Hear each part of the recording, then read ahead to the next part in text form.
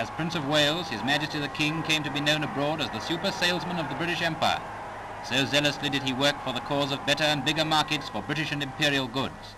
So what could be more fitting than that his first public function as King should be to visit the 1936 British Industries Fair. Attended by Mr. Walter Runciman, President of the Board of Trade, His Majesty goes straight to the Dominions and Colonies section. At the New Zealand stand, he is impressed by the fine display of agricultural produce, and he asks many questions regarding New Zealand's improving economic position and her increasing trade with the home country. Then, with Mr. Bruce as guide, His Majesty visits the Australian stand, and here it's the same story of increasing trade within the empire. One of the orders booked at the Australian stand is for 20,000 cans of tinned rabbit, for sale to West African natives.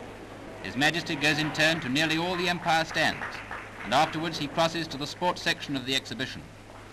And His Majesty leaves behind him a feeling of the deepest gratitude to the sovereign who set so fine an example of devotion to the welfare of Britain and her dominions.